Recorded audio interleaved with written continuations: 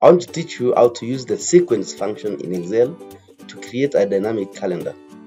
Now the sequence function is rather a new function in Office 365, and now this is how it works. So is equals to sequence.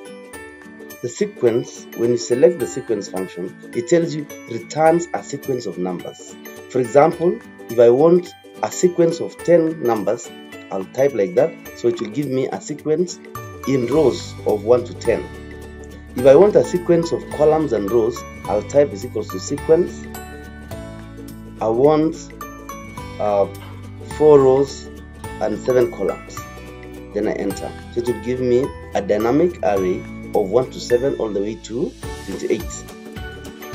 Now, if I want to get a calendar, for example, the first day of September, I'm recording this video in September, so I want a sequence of a calendar that has 4 rows and 7 columns to the days of the week. Then I'm going to start on the first day, so I'll type date, then pick the year, which is 2022, the month is 9 and the day is 1. Then I close the brackets, then I press enter.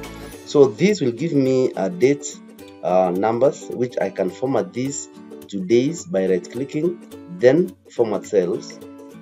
Once I format, I can go to custom and pick this instead. So I can pick the date, any date column here, then change this to DD to give me the days of the week, and I click OK. So this way, this will give me the first day of September all the way to 28. If I want a proper calendar, then we must make sure that the first day of the week is or the first day of the calendar is on a Sunday.